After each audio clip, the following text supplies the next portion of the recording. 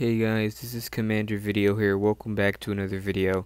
So today I am doing a house prediction. This is the first time I do a house prediction, and we're going to see if Republicans could take back the House now that the Dems have announced that they're going to impeach Trump. It won't help the moderate Dems if they actually vote for it, and if Bernie Sanders becomes the Democratic nominee, Bernie will just destroy Democrats down ballot. So we're gonna see if Republicans could take back the House. So we're gonna start here with this blank district in Oklahoma, which went for Trump by double digits, but it went for the Democrat very narrowly. This is a district that's gonna pretty much, it's a safe flip pretty much. And this district down here in Texas, this one, there's a Bush running in that district. He just announced today that he's running. I think that district is gonna go or stay red. It went red in 2018. It's gonna stay red. This district right here, it was very, very close in 2018. I think it could flip back. A Houston suburb. These districts right here, close to my district, which is this one, which is unfortunately not going to go red, even though I wanted to. I need Republicans next time to gerrymander it. Dan, can you please make a map and send it to the Republicans so they can gerrymander Texas even more? This seat is Will Hurd's seat. Now, Will Hurd is not running for re-election, which is probably going to make the only Texas seat that's going to go blue, that's held by Republican, one of the only seats. This Dallas suburb seat will go red, and this one might flip. It was very, very close in 2018. It could flip back with higher Republican turnout. Remember, in 2018 there was very low Republican turnout in Texas. Now in Georgia right here, this seat was very, very close in 2018. The Democrat here won by less than 1 point. I feel like with higher Republican turnout it could flip. And there was also high Democratic turnout in Georgia in 2018. So that district, one next to it, is going to go red too. It stayed red by 0.2%. It's going to go red by a higher margin. This seat, I think this was a presidential candidate that was running against Trump. I can't remember his name right now, but that was his district. And I think the reason why he ran against Trump, the person in this district, is because he lost his congressional race and he got pissed off at Trump for making him lose. This district is going to stay red.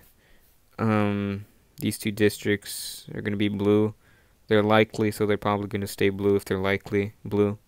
This district is a toss-up and might go red with higher Republican turnout. There was very, very low Republican turnout in Virginia. That's why a lot of these districts in Virginia flipped.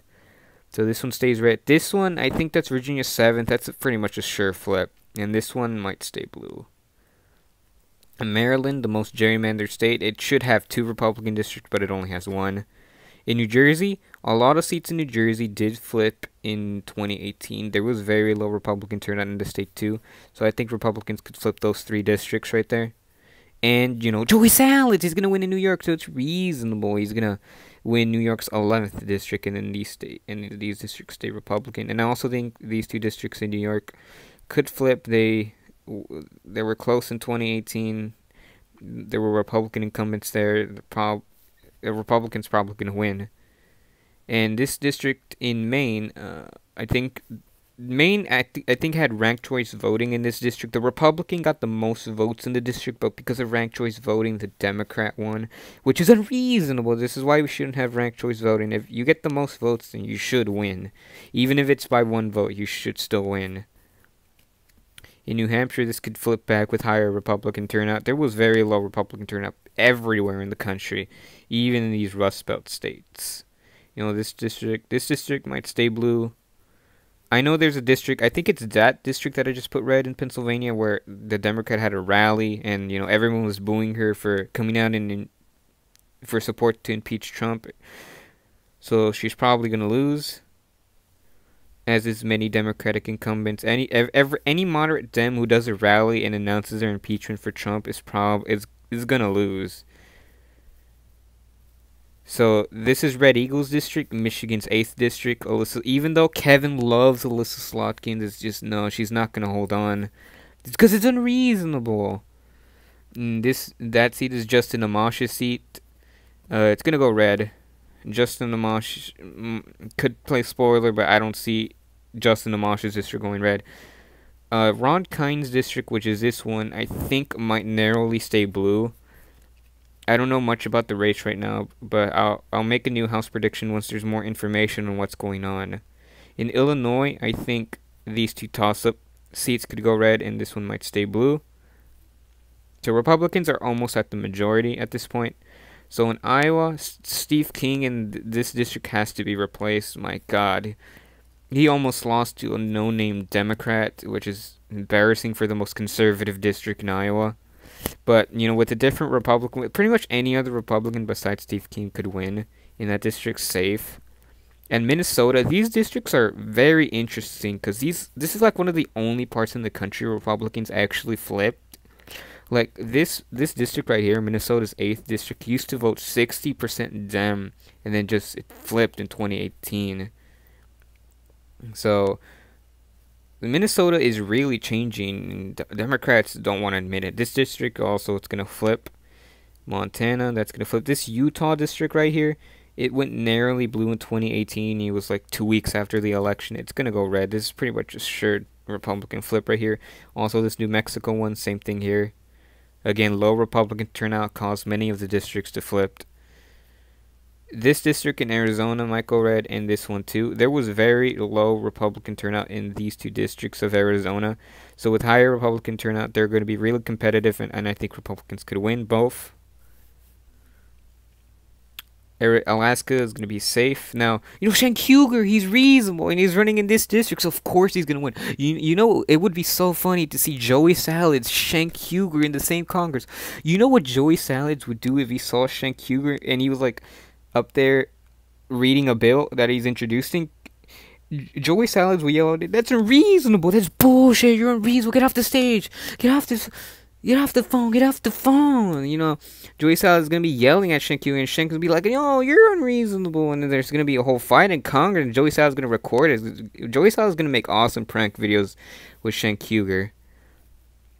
And now these Orange County districts, I think they can all flip, honestly.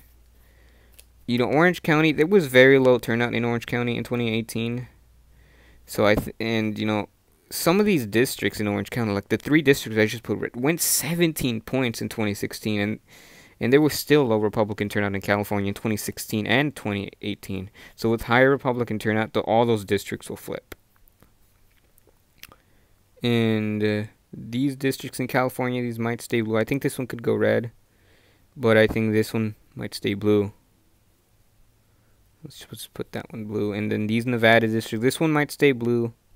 This one in Nevada, but this one might flip.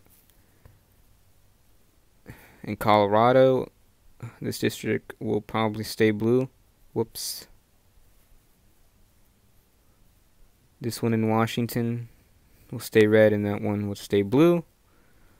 Kansas was a weird state. I don't know if I think that one district in Kansas that's blue did flip in 2018. I'm not sure, but it'll probably flip back if it did. Nebraska's 2nd district, it went red in 2018, so it probably is a good sign that Trump's going to carry that Nebraska 2nd district. Even though many Dems claim it's going to be a toss, so it's going to be so hard for Blumph to carry it because, you know, he's unpopular, so it's unreasonable. I think we only have Florida left, alright? Now, I think this seat in Florida could flip, but this one in Miami-Dade County probably won't. And this one stays red, and this one stays red, and I guess we're done. So this is probably the House, how it would look like if they impeached Trump, and, you know, he's not going to get removed, obviously, but if they impeach Trump and they go on with the impeachment, this could be, you know, the House in 2020. Maybe Republicans can flip a few more seats that I didn't put red here, like Wisconsin's 7th, that one, the Minnesota seat, another Minnesota seat, the Nevada seat, and more Orange County seats, the California seat, they could flip. They could keep Wilherd's district in Texas. They could win a another New York seat, another Pennsylvania seat, maybe. Another Michigan seat, and that one in Detroit was very, very close. That one in 2 in Illinois. They could flip many seats if, you know, things go really bad for Democrats. Now, let me update the map. If Bernie Sanders was the nominee, just expect, like, these districts to be very, very competitive. That one,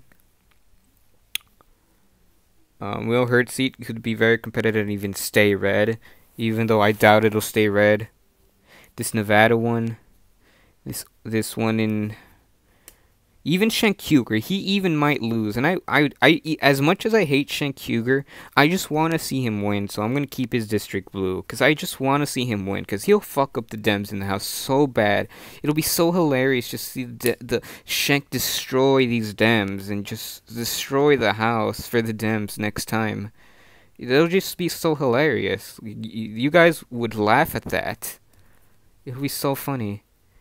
This New York one might flip. And I think that's it. So I think maybe a best case scenario. Oh, well, I forgot the Detroit one actually. We put it as red. There we go. So maybe a best case for Republicans in the House could be this. It could be 236 to 199, which is basically just the opposite of what we started with. So I hope you guys have enjoyed this video. I know it was very long, but I hope you guys enjoyed this House prediction. This is basically, this House map that I made right now is like a Bernie Sanders versus Trump because Bernie would be very bad down ballot, especially for the moderate Dems in the House. So I hope you guys enjoyed this video. Please like and subscribe, and I'll see you in the next one. Orangutan Nathan out.